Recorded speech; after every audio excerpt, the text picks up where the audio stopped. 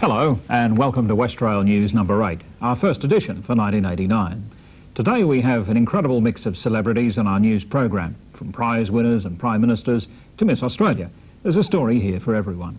There's a lot of action and even a bit of blood, so stay tuned. Our first item takes our camera to Midland Workshops, where an old stalwart was brought out of mothballs and into action for a big production job. Here's Alan Simons with the details. The Midland Workshop's usual hectic atmosphere was boosted recently with the reactivation of a rarely used machine that relies on sheer brute force to do its job. Well, the shop's opened in 1904, so it wouldn't have been too long afterwards that it was brought in.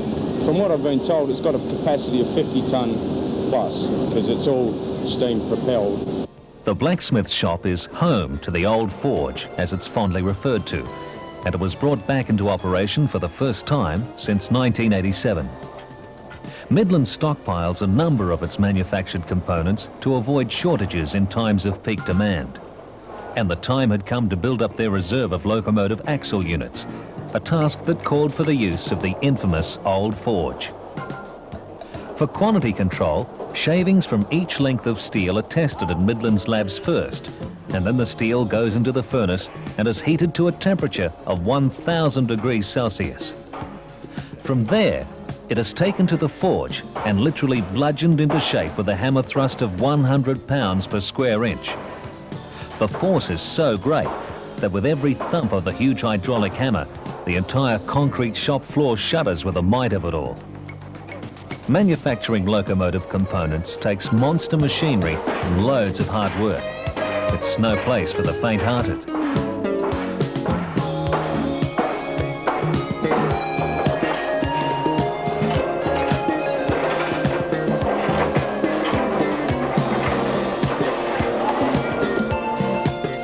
Is there much use for the forge nowadays, Evan? Probably about once, maybe twice a year. That's about it. Depends on whether they want axle blanks or they want traction gears, as in for L-class diesels or something like that. Midland's blacksmith shop's old forge, an old campaigner that still hasn't lost its perch. Well, that certainly looks like very hot and very hard work. As with all competitive organisations, innovation is the key to success, and Westrail is no exception. The popular staff suggestion scheme has shown that there is usually more than one way to skin a cat, and that lateral thinking can pay off. We sent our cameras along to the inaugural Staff Suggestion Scheme Awards night to see just what our fellow workers had come up with. We were impressed with their creativity. In 1988, a night to rival the Academy Awards. Westrail's first Staff Suggestion Scheme Awards night proved to be quite a hit, with the many award winners in attendance. The Staff Suggestion Scheme has been around since 1920, making awards to employees for suggestions of merit within Westrail. It's a great thing to celebrate all these suggestions. The awards are decided by an adjudicating committee of 4. The committee meets each month to consider all suggestions received and to determine the size of the awards. In 1988, the minimum value of the awards was lifted dramatically, providing even greater incentive for those of us who think in terms of creative solutions. 3 special awards for Best Suggestions of the Year were made on the night. Bram Kopp received the Productivity Award for his idea relating to the modification of road trailers. Lindsay Brothers received the Safety Award for his open wagon loading status device. And Maurice Jeffries received the Technology Award for his new computer program for alignment of rotating machinery on locomotives. The Staff Suggestion Scheme Awards night proved to be a popular occasion, and an even bigger guest list is expected in December this year. So get your thinking caps on. Well, there are certainly some great suggestions there, as long as nobody comes up with a way to read the news without a newsreader. Derailments are a way of life in any railway system, and their quick rectification and repair is essential. Today's Viewers segment provides graphic evidence of the damage that can occur and the clean-up required in a derailment situation. 10 grain wagons and locomotive en route to Kwinana literally went off the rails and ended up on their side at the 42-kilometre mark of the Burrakin-Manmanning section. The driver was taken by ambulance to Wongan Hills Hospital with minor injuries, while mechanical and civil engineering branch crews went into action to clean up and reopen the track. In a matter of 24 hours, a 200-metre track deviation was completed, with the onerous task of clearing the spilt grain and righting the derailed wagons continuing for a further 2 days. Certainly a tribute to the cool professionalism of all concerned. And we thank Rod Vermeulen and Glenn Trigg from Motive Power and Peter Rayside from the Civil Branch for their timely and dramatic footage. And that seems like an appropriate moment to mention that if you have something interesting happening in your area, put it down on videotape and send it to us here at Westrail Public Affairs. Likewise, if you would like to see our camera crew in your region to film something significant, simply drop us a line. We'd love to hear from you. As a major transport operator, Westrail does the lion's share of mineral and chemical carrying for the state's mining industries. We're called upon to provide cartage of a cross-section of products that in many cases could not be hauled effectively by any other means.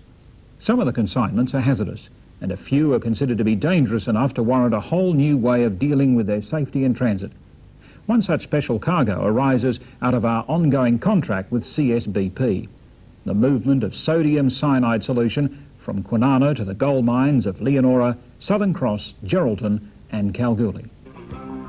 Gold, a metal so precious that man has been prepared to kill for it over the centuries. And today gold is an even more precious commodity. There's less of it and it's much harder to find. Gold mining has become a complex scientific process, an industry that requires a high degree of specialisation to get it out of the ground. The processes conducted by today's gold miners call for the use of a myriad of new tools. One of these is the chemical sodium cyanide, used in the process of extraction of gold from milled ore. The chemical is supplied by a joint venture company, with CSBP as the operators. They've recently contracted Westrail to transport this solution from their Kwinana depot to the eastern and northern goldfields. Without exaggerating the hazardous nature of the chemical, suffice to say it is dangerous. However, it is transported in specially constructed sealed containers. The challenge for Westrail was to ensure that the containerised product is transported safely and efficiently. The Westrail Joint Union's Dangerous Goods Committee was called into action to determine all transport arrangements, organise the appropriate training of operational staff and formulate emergency procedures. 6 months of pre-planning included on-site inspection of loading and unloading areas, assistance with the design and construction of the special containers, and intensive discussion with the Environmental Protection Authority and Mines Department. This groundwork resulted in a high-level management plan with safety and emergency procedures formulated specifically for the sodium cyanide contract. Over 2,000 employees from the operational and track areas took part in a specially prepared dangerous goods awareness program. The courses were highly successful and have led to greater safety awareness across the board. The first sodium cyanide solution consignment left in late November 1988, and the project is proceeding with only minimal problems. Into Kalgoorlie we're getting it 2 and 3 times a week, up to 8 containers a week. All staff have been through a dangerous goods awareness course which takes in the situation of the liquid sodium cyanide. They've all had the necessary emergencies procedures that go with what's got to happen should a spill occur. We anticipate that these other mines will come on stream in probably before the end of this year, when they all get geared up and change their plants from the solid cyanide to the liquid cyanide.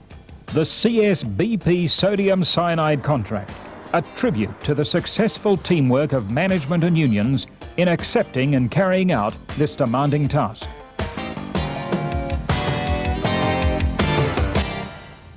It's an incredible responsibility to bear, and one that we carry out with precision. With me to talk about this new Westrail traffic, I have Don Smith, our operations coordinator, and Dr. Rob Keogh from CSBP, our client. Gentlemen, welcome to the program. Thanks, Russell. Rob, sodium cyanide solution is a new traffic for Westrail. What's it used for? In Western Australia, the sole use for sodium cyanide is in the extraction of gold from its ores, and it's been used for this purpose in this state for more than 80 years. The new traffic is that for the first time there's an Australian manufacturer, AGR, and our product will be transported on rail. What sort of special precautions or considerations have to be taken? There's special considerations in 2 areas. One is the safety side and the other one is customer service. On the safety side, while this product is not volatile and it's not inflammable or not explosive, it's toxic if it gets into the human body, and so it's classed as a hazardous good. A lot of thought and planning has gone into developing a management system to make sure that people don't come in contact with this product. And I believe that the equipment and the management procedures that have been put in place are second to none in terms of dangerous goods management in Australia. And I think that if the procedures are followed and the equipment's maintained, this product doesn't represent a threat to either the people handling it and transporting it or the community at large. On the customer service side, we need to recognise that the gold industry is totally dependent on having sodium cyanide available to it, and we have to make sure that the users get the product when they need it, and if we can't provide that sort of a system, then they will go back to using solid product which is transported by road, and we, the producer, will have to follow them. Don, how did Westrail develop its transport strategy? It was a combined effort, Russell, headed by our marketing branch, who liaised with the mechanical branch for the supply of wagons, the civil branch for the construction of a new siding at Kwinana and the provision of bunded areas in the country locations, and the operations branch for the provision of rail services. Additionally, the operations branch in October formed a sodium cyanide project group to resolve all issues to enable the safe and efficient rail transport of this commodity. Rob, there was a certain amount of concern given by some of the country shires. Was that overcome? Yes, I've found that most of the concerns have been based on the common misconceptions about this product and its hazardous nature. And I found in travelling around the countryside, talking to local communities as far apart as Mount Magnet and Narrogin, that when you take the trouble to explain the facts about the chemical and physical properties of the product, the equipment we're using to transport it, and the management procedures we have in place, most people are prepared to accept that this is an important product for the West Australian economy and that it can be transported safely along rail and also on public roads. Don, from your point of view, were there any hiccups at all? Yes, mainly in the area of equipment needed to unload containers from rail to road. At West Kalgoorlie, the gantry crane had to be upgraded to meet Department of Occupational Health, Safety and Welfare standards for dangerous goods. This work was completed in January, and prior to this time, Cato cranes were used. At Leonora and Southern Cross, it was intended that private side lifters would be used. However, the machines were recently found not to be compatible with our wagons, therefore modifications are necessary. In the meantime, Cato cranes are being used at both of these locations. Apart from these minor problems, the project has proved to be operationally safe and efficient. Gentlemen, thank you very much for your interesting comments. Thank you very much for appearing on the program. Well, turning to a precious cargo of a different kind, Westrail was the official land carrier for the Miss Australia Quest 1989, held recently in Bunbury. We had a camera tag along down south with the entrance to see just what goes on when they're away from the glare of the stage lights. Here's Peter Holland. It's 8 a.m. on Monday morning as a Westrail coach waits patiently for the girls of the Miss Australia Quest to board. Westrail, the official WA land carrier for the Quest, will be escorting the girls in and around Bunbury for the national final. And driver Ray is the perfect host and tour guide for the bus sections. The party consists of the fundraising winner and the state Quest winner from each of the 7 Australian states, plus members of the National Organising Committee. After a welcome reception at City Station, the girls board the Australand and head southward to Bunbury, where one of them will become Miss Australia 1989.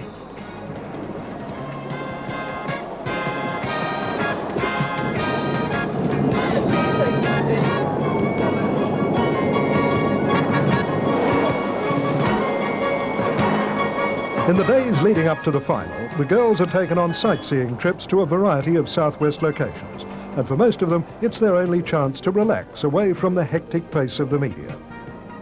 Westrail's responsibility is to ensure the girls' comfort and safety on board, and the coach excursions are designed to distract them from worrying too much about the finals night.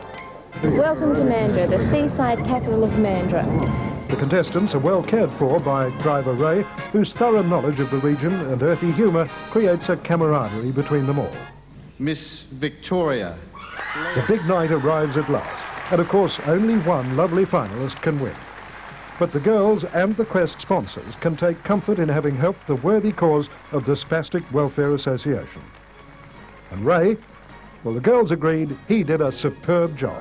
I love this job. I'm going to put in for it next year.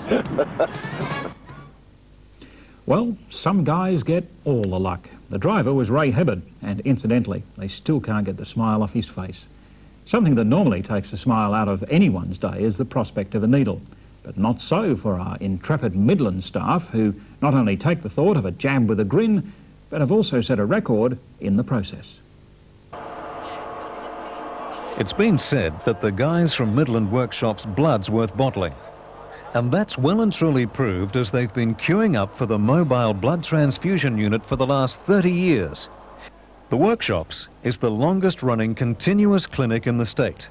And to celebrate the record 12,000th unit of blood donated, the director of the Blood Transfusion Service awarded Midland a commemorative plaque. On behalf of the Red Cross Blood Transfusion Service in Western Australia, we'd like to present you with this shield in recognition of this magnificent effort, and we'd like you to pass on our congratulations for this magnificent contribution. The service visits the workshops quarterly to receive blood from between 1 and 200 employees each time. In appreciation of the record amount, a bottle of champers was presented to Roger Jutty, the lucky donor of the 12,000th unit. And he's sure to be back, as he was promised a bottle of scotch for the 24,000th unit. A great volunteer effort from the folks at Midland Workshops. Yes, fellas, that's an admirable achievement. Well done. And that about brings us to the end of our biggest Westrail News program yet. I hope we've covered something of interest for you in your region. But if not, don't forget to let us know what you would like to see. We'll try and accommodate you with a story in a future edition of the program. To finish, we'd like to give you a look at a few hours in the life of our Prime Minister on his recent whirlwind tour of the workshops. The occasion, the signing of a Memorandum of Understanding for the development of fourth-generation diesel-electric locos in WA. But, as you'll see, being as popular as Bob Hawke means an unplanned visit to the factory floor is all in a day's work. See you next time.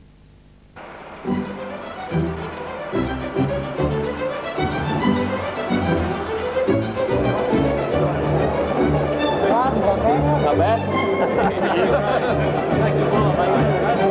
Very briefly, I'm very, very proud and privileged to be here.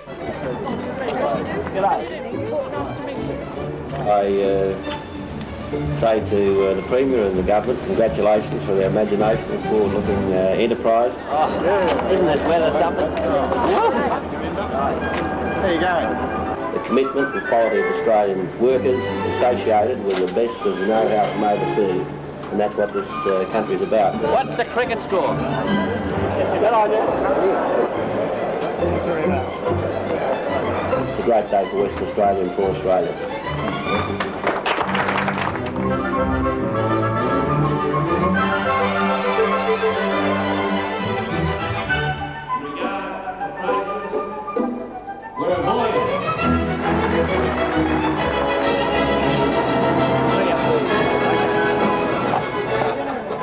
Ha ha ha